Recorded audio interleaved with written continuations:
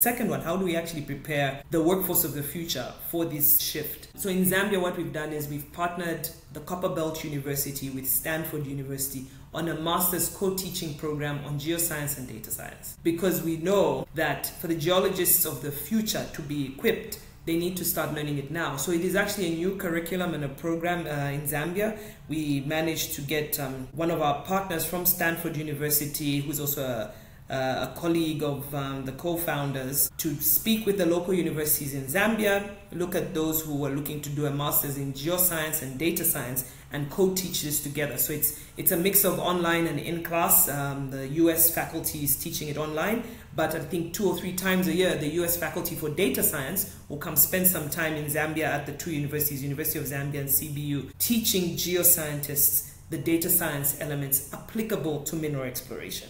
So that's how one way we can prepare the workforce of the future. In what we do now, it's basically on-the-job training.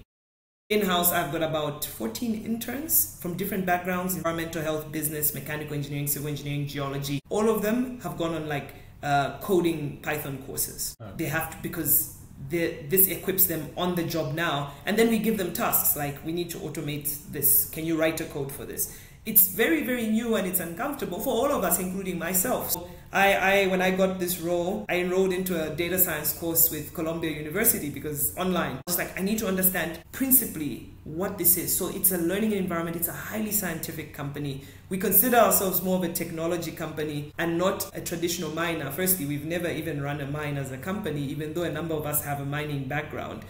But we leverage technology, and science is really, really our hinge, and it's talked about almost every day in the company. So for me, it's a space of disruption and relearning. Africa, if we want to get ahead, we need to actually become that center of excellence.